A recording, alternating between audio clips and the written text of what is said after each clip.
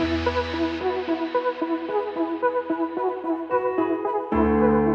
this is Ashish Shanker, Head Investment Advisory at Motilal Oswal Wealth Management. I'm happy to present to you our new series, Know Your 4C Manager. The idea behind this series is to try and understand the philosophy and the process of the successful managers who are managing your wealth and how they will grow their wealth. Today we have someone who's a very eminent practitioner in his own field. He's been in the equity markets for over 2 decades and was really the man behind the success of Axis Mutual Fund.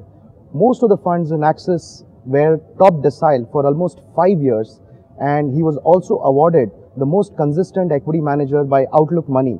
We have Pankaj Murarka here with us today to talk about his investing journey, process and philosophy behind the success, and also what he's trying to do at Renaissance Capital Management. Welcome Pankaj to the show. Thanks Ashish, it's always a pleasure. So, we've had a really interesting 4 years. I mean, we saw a government with absolute majority with a lot of promise to deliver on reforms, and that excited our equity markets, and we've had a phenomenal run, albeit with some, turbulence in between. But I would think that today we are again at a spot where, sentiment is waning and you have a lot of global issues. So how do you really see markets from here? I think we are at a very interesting point in this whole economic cycle. If you look at the last 4 or 5 years, when this government came in, there was a lot of expectations in terms of what they'll do on the economic front. They didn't do much on the first 2 or 3 years. As a result, if you see actually at India's growth, it didn't really pick up in the last 4 years. India's growth actually has been below potential now for 4 successive years in a row. But at the same time, given the inherent, strength and the diversity of Indian economy, we had about, a lot of these businesses, maybe I think 100 odd companies across consumer and retail businesses or rural businesses, which despite the headwinds from the real economy, delivered some very solid growth, and they have created enormous amount of wealth for investors. But at the broader aggregate level, if you look at earnings growth for the index companies or for the Nifty companies, it's been into something like single digit. But I think now we've reached a stage where, the Indian real economy has really troughed out. And I think India's real growth is going to accelerate from here on. So as a result, earnings growth, which has been elusive all along this cycle, will start becoming reflective. And I think it's a great time as India's growth picks up. So on one hand, you will have real economy and sectors related to that will start doing well. And at the same time, some of those potentially high growth companies will continue to do well and probably do better because of the tailwinds they will have because of the growth. So I think it's a really interesting time from an Indian equities perspective when you look forward for the next few years. Right. So if I hear you right, Pankaj, you are quite bullish on earnings going forward. So my question is, what makes you so bullish on earnings? And where do you think the opportunities are in the current market cycle? So, as I said, it's been about 4 years where India's growth has been below potential. There were significant macro headwinds and policy issues that India had to deal with. And the last one that we are trying to deal with is, the corporate stress that's around, and we are trying to resolve it through the new regulation, the insolvency regulations. But I think as we get through this over the next 4 or 6 quarters, the fact is, aggregate level, corporate India is looking far more healthier. They've already started deleveraging their balance sheets over the last 12 or 18 months. So on an aggregate basis, corporate debt is actually coming down. That's pretty interesting, because that creates space for creating new capacity and for doing new capex for these corporates as and when the growth recovers. And at the same time, in some of the sectors, we have started seeing initial signs of recovery in the demand growth. So I think a mix of two, which effectively means that, going forward, probably you should see higher demand and which should feed into growth for the overall economy. And at the same time, the corporates have the ability to go back and invest to, create new capacities for growth. So I think sectors which are related to the real economy across manufacturing and services sectors are something which looks pretty interesting, and we find some very deep value in some of those sectors because some of them are really currently out of favor at this point of time. Right. So I understand that you've launched a new strategy, the India Next portfolio, to capture some of the opportunities that you briefly explained. So what was the inspiration behind the launch of this strategy, and how do you think this portfolio will help our clients capture these opportunities in the future? So if you look at it, my view always has been that India is a potential high growth economy for a very long time, maybe over the next 20 years. To be able to buy into such a potentially high growth economy, at a point of time when its growth is at the lowest point of time because of multiple factors, is I think a very exciting opportunity, because you're able to buy those when the real economy faces stress. The corporate sector or the manufacturing sector and businesses which are related to the real economy are the ones where the whole stress gets translated. But now we're getting to a stage where all of that stress is getting resolved. If you look at those businesses and you look at the outlook for those businesses from the next 5 years perspective, then I think some of those businesses you're able to buy, if you look at the normalized earnings at valuations which are like 2 standard deviation below mean. Right. So I think there's significant value that exists in the real economy in India, and to be able to buy it at this point of time in the cycle and then ride the whole cycle over the next 4 or 5 years is what drives us towards launching this India Next portfolio. Could you give us a couple of case studies or examples of businesses which are going through this kind of a patch, for the benefit of our clients? Sure. Take a classic example of corporate banks. They have been at the center of this whole stress, because the entire stress on the economy is eventually reflected on their balance sheets. They are taking it on their chin. Some of these banks are very great franchises, but if you look at their core operating profits, it has continued to grow over the last 5 years. In fact, in some cases, it's actually doubled, so which is a very strong, solid growth of 20% plus. Right. But at the same time, their reported profits have shrunk very sharply because of the significant high level of provisions they have to do for their bad loans, which are nothing but historical bad loans, which they are provisioning now. Once they get through this over the next, let's say, 4 to 6 quarters, their reported profits will look far, far superior than what they are today. And if you look at their valuations in the context of where the stock prices are, I think they represent some very deep value. Likewise, we find similar values across industries which are in and around core sectors of India. Right. So engineering and capital goods is another sector, or the other businesses across manufacturing sector, where, because of low capacity utilizations, their numbers have been somewhat subdued. But we firmly believe that, a lot of these businesses have made significant investments in their core business over the last 4 or 5 years. And as growth recovers, they will be the biggest beneficiary of that. There is an opportunity, I believe, to make disproportionate gains from these businesses. So I also understand, from your approach of investing, that you're a stickler for quality. Now, normally what happens is in sectors which are headwinded, there are a lot of question marks on the quality of the business or quality of the underlying management. How do you ensure that, whatever companies that you buy are, ticked off for some of these parameters?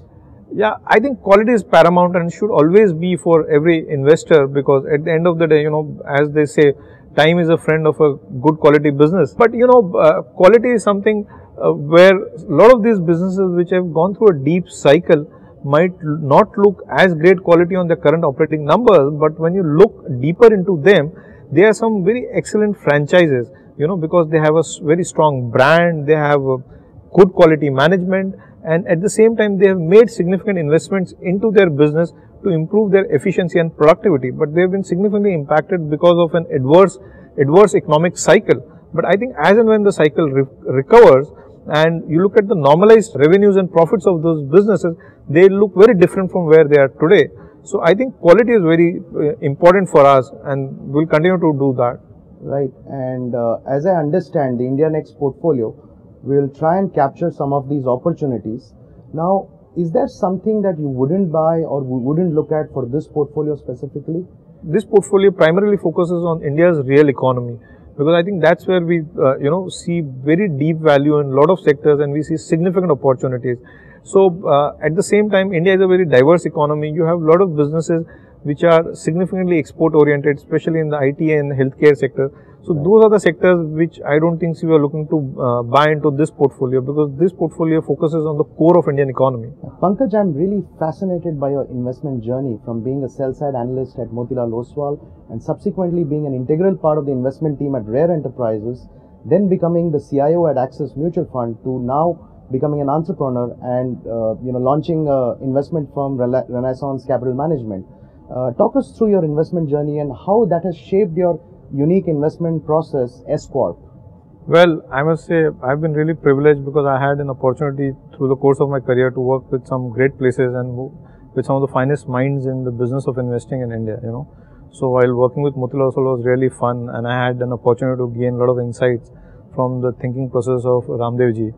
Rare was a phenomenal experience. Rare by itself was a pretty unique organization at that point of time, Right. because purely because of the founder himself, who himself is nothing less than a legend, Absolutely. with an extraordinary track record of long-term performance. And not only that, but at the same time, he is a very sharp and successful trader as well, So he has this unique, Rakesh ji has this unique combination of left brain, right brain syndrome. And the best part of it is, he has the ability to use both of them simultaneously at the same time, which I have not seen in any other individual.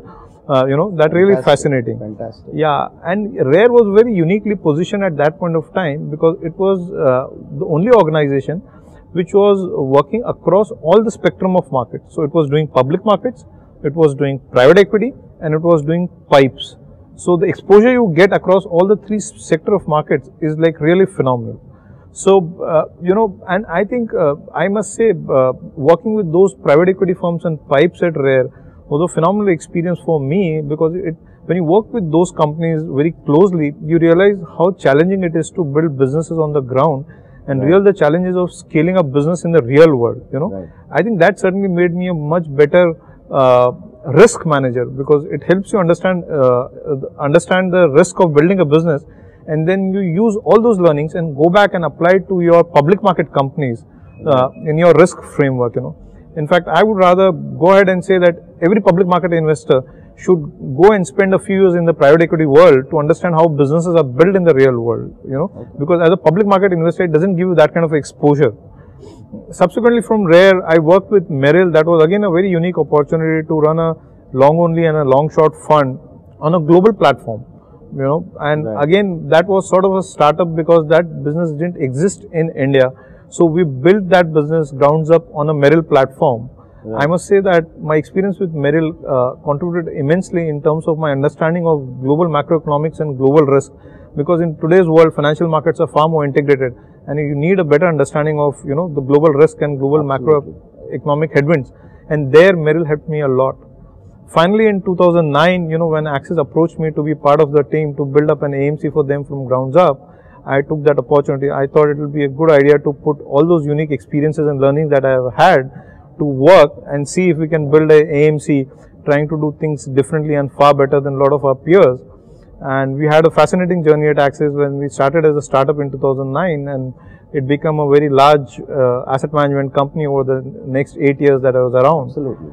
I always had this entrepreneurial instinct in myself, which I wanted to do at some point of time. So finally, I decided to take that plunge, and I said, now it's time to pursue entrepreneurship, and which is where I founded Renaissance Investment Managers. Right. So if you look at the crux of all of it, while I realized some of the things very early on in my career, for example, I realized that equity is in a growth asset class, and it's growth which is what creates value for investors over a medium term to longer term. What I took slightly more longer time to figure out was that not all growth is value accretive. There is at times growth which is bad growth and which is value destructive, and it's important to distinguish between good growth and bad growth.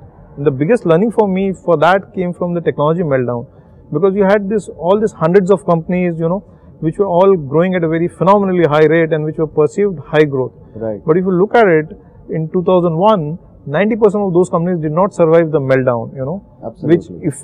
Investors lost 90% of their capital. Right. What you realize in hindsight, where they were not solid quality businesses, but they were businesses which were riding a tailwind with no sustainable competitive edge, and which is when I reflected on it, I came to a conclusion that if you want to do long-term wealth creation, then while growth is important, what you also need is sustainable growth and good quality growth. And which is where I, discovered my investment philosophy of SQ GARP, as I call it, which is all about sustainable quality growth at reasonable price. Since then, I've been following this for a very long time, and it has been working very fine for me. Fantastic.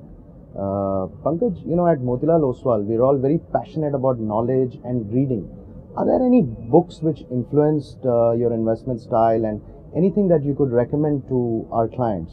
Well, there are a lot of books, meaning right from the basic ones like the Intelligent Investors and so on and so forth. And there's top 3. But I think if I could talk about few of them which had a very deep influence on me, I think one is the book on John Templeton, written by Lauren Templeton, his niece. What really fascinated me about that is, while everyone talks about investment philosophy, Sir John Templeton talks about not only investment philosophy, but he also talks about philosophy in life. For example, for a guy who's practicing value investing, he says value investing is not just an investment style, it's a lifestyle which you have to adopt in every aspects of your life. Just to give you an example, when John Templeton bought a house for himself, you know, he wanted to buy furniture for the house, to furnish his house. Being a value investor himself, he waited for 3 months to buy, the same furniture from a neighborhood furniture store at a discount. So he waited for that discount sale so that he can go and buy the same furniture and save few $100s, you know. So he says that, you know, whatever you do in your personal life cannot be disconnected with what you do in your portfolios. So value investing is not just an investment style, but it's a lifestyle. You know, so that's one which has had a very deep impact on me.